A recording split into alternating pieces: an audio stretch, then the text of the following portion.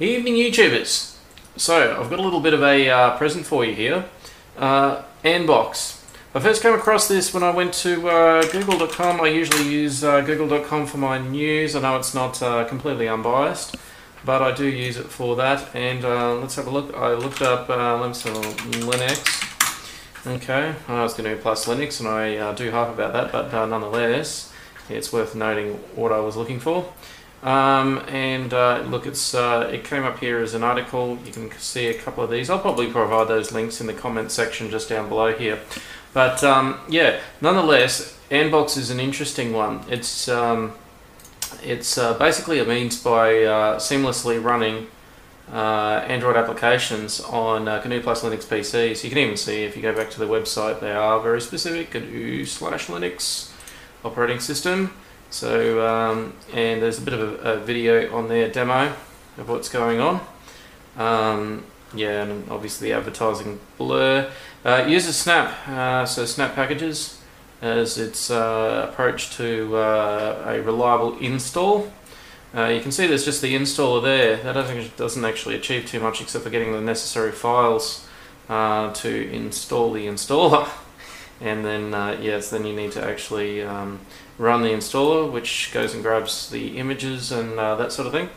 Without any further ado, let's have a bit of a demo of how this goes.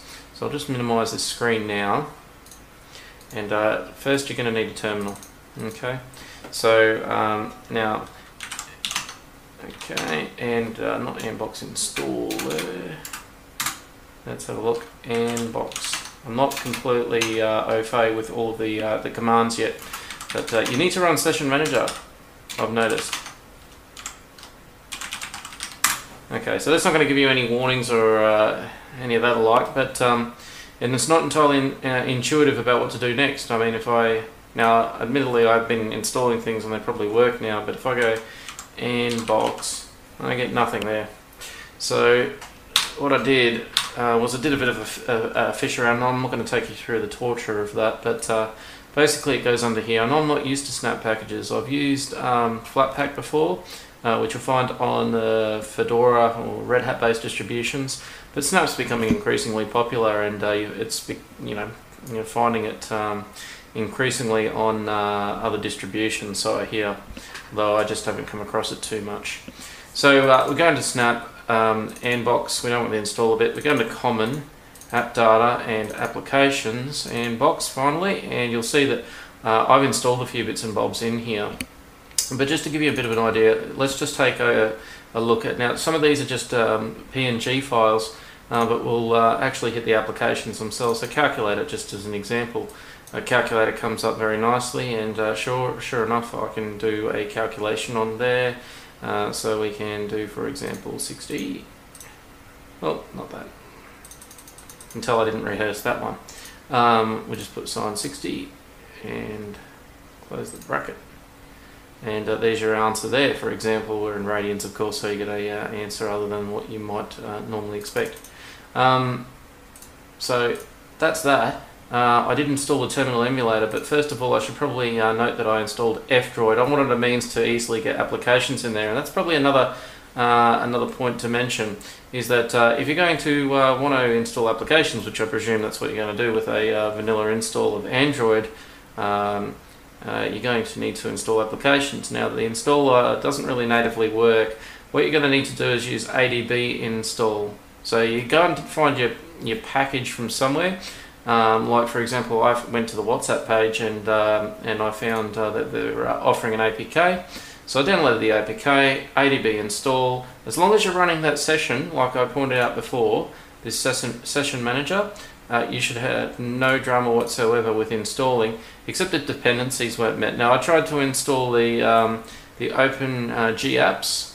As you can probably tell, I've tried doing that. But I had no real luck doing that. It seems to stall. Now that's another point that I should raise at this point in the video, no pun intended, I guess. And that is that this software is only in a sort of pre-alpha state. So although it seems pretty functional to me, it's not going to run perfectly. So let's move on. For example, I can have the terminal emulator run, and that's fine. Also, okay, it's worth noting that if and I'll just pull up another terminal while I'm at it, I can actually ADB shell. I've got no real ADB devices connected at the moment to this machine. ADB shell, and it'll act as though I've got the real deal on here. I'll go storage, and actually, I didn't want to go there. Look, frankly, I'm not that familiar with well, I am familiar with Android, but I'm not always going to do everything efficiently, you see. But if I go, you can see CD downloads, for example, and there are a whole bunch of things I've tried to muck around with there.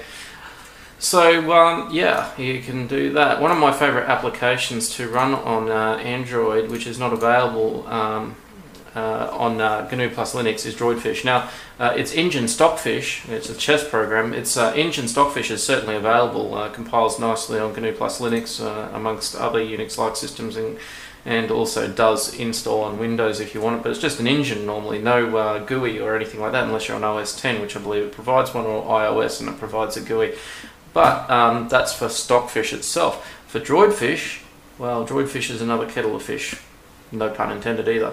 So yeah, you just double click on that, and there we go. We've got Droidfish. You can see a game I tried to play there. I'm actually losing in that game. I'm playing against the engine, so not entirely surprising there. It plays a little stronger than I do, of course.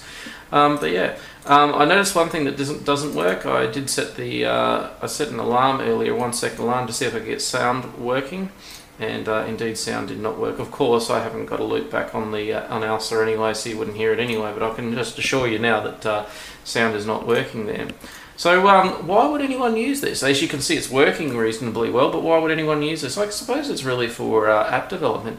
If you were writing some apps for Android, it could be a bit of a hassle playing around with the emulator. Not to mention that, I guess in the long run, this will all interact nicely with Mesa and all the hardware acceleration that you can expect. Now, I did notice that things run a little laggy on this at times. Presumably, though, it does have some sort of hardware acceleration going on. It's not completely unusable. It just lags down a little bit, and that's surprising for the machine that I have. And not to mention the fact that it's not emulation; it's a compatibility layer running through LXC containers. Yes, LXC containers, which is another means to kind of perform like a jail, like you'd expect on FreeBSD. It's not virtualization per se. It still uses the native Linux kernel rather than the Android custom Linux kernel. But nonetheless, it's not entirely the same as a complete Android install. And I guess that's part and parcel of the reason why they're saying it's an alpha state. They have to compensate for that in certain ways. I'm sure there are design limitations or little issues that crop up. But nonetheless, it is semi-nice. So, I've also managed to use WhatsApp, which was kind of fun, because I was able to send a friend of mine a picture of this hybrid situation with running Android apps, and he was, I think he was a little bit impressed by it. So yeah, very nice. I think this has quite a bit of a future. The other future that it might have is that there are people who really don't want to hop on their phone just to use a particular app. This is just giving you a nice point and click way of approaching it. I mean, I can just go into Ghost Commander and look at that. It's like I'm literally sitting there running a real Android session, which I am. I am running Android. It's just using the Ubuntu Linux kernel at the moment. So yeah. That's pretty much it for that, guys. If you'd like me to do maybe a tutorial on how to do this, because it's not entirely easily understood based on the instructions on the website. I kind of had to read between the lines a little bit. If you'd like me to do some sort of installation guide or some follow-up guide on installing applications, I'm more than happy to do that. Just leave that in the comments below, and I'll make sure that I do that in the coming days or weeks. be it as that may, that I do have some other video ideas that I'd like to present to you. So I will leave that there, guys. I hope you enjoyed that video. It is a bit of a gift from the open source community. You can go and have a look at the source code on GitHub. I haven't looked at the source itself, but nonetheless I'm reliably informed that it is there. There is a little bit of a FAQ on the website taking us back. Let's go there. You can actually see there is some detail about getting started and all that kind of thing. There is a bit of a FAQ down here. So we'll leave that there. If you like this video, please click that like button. And the other thing too is, if you really want to receive this content, this type of content, new and emerging things coming out in the GNU+Linux land, you can have a look at my Sway video. That's pretty new stuff that's coming out, along with the Wayland and how that ties together and kind of replacing i3. Take a look at that kind of stuff. It's going to be handy for you, and I'm going to provide these sorts of videos up and coming, so don't miss out on it. Press that subscribe button and leave your comments below. Anyway guys, I'll leave it there. Have a good one. Good night.